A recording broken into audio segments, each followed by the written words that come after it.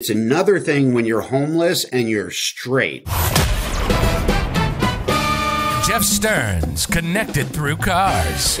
If they're bigwigs, we'll have them on the show. And yes, we'll talk about cars and everything else. Here he is now, Jeff Stearns.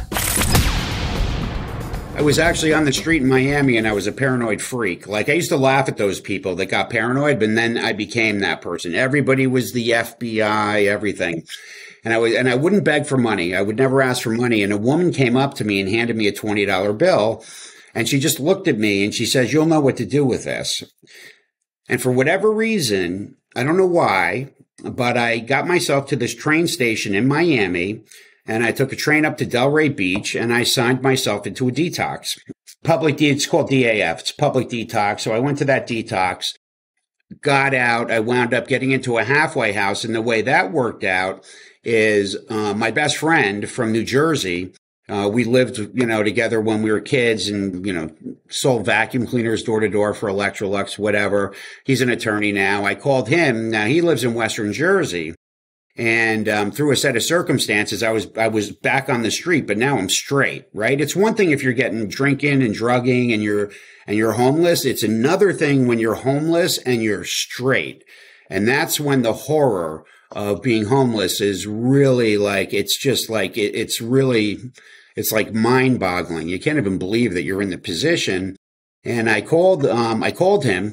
And I was like, hey, his wife picked up the phone. I'm like, "Hey, Cindy, is Joe there?" She's like, "Tony?" I'm like, "Yeah." She's like, "He's not here." She's like, "Are you okay?" Now, she had known that things weren't going well. They'd been, talking to my parents and, my mom's sober 42 years.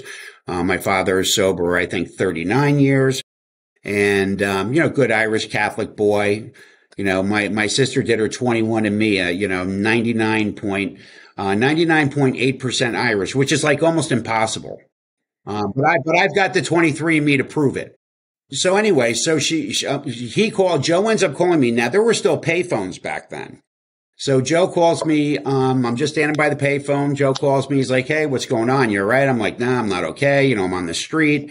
He's like, "Yeah, no, you've been on the street for a while." I'm like, "Yeah." He's like, "Well, where are you?" And I'm like, "I'm in Lake Worth."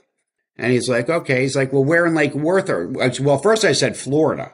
So he goes, "Yeah, well, of course you're in Florida." He's like, "Where?" I'm like, "I'm in Lake Worth." And he's like, "Where in Lake Worth are you?" I'm like thinking to myself, like, what the hell is he asking me this for? And I was on like Federal and whatever block it was, 10th, 11th, 12th, whatever it was. And he's like, and then I hear him turn to somebody that turned out to be another buddy of mine. We were all in AA. We were all golfers. I mean, shit, at the time I was still a scratch handicap in that kind of condition. I couldn't have played to it then, but So I hear him say, "Hey, how far are we from Federal and 12th? And then I hear my other buddy, Alan, go, "Tell him we'll be there in 2 minutes." They were literally around the corner. Guardian angels. Guardian angels. Scooped me up, took me down to Delray. I went into one of the AA clubhouses, picked up a phone number off the wall. And they paid to get me into that halfway house. I wound up working for a buddy of mine. He had a call room. Started working for him, built his room. After I was 6 months sober, I raised $180,000. I started a company that got people out of credit card debt. And 3 years later, I had 400 employees. With that $180,000 that I raised, we did $81 million in revenue, $19 million to the bottom line. So, I got back on my feet again. Everything was, everything changed, Jeff. Everything changed. This has been Jeff Stearns, connected through cars.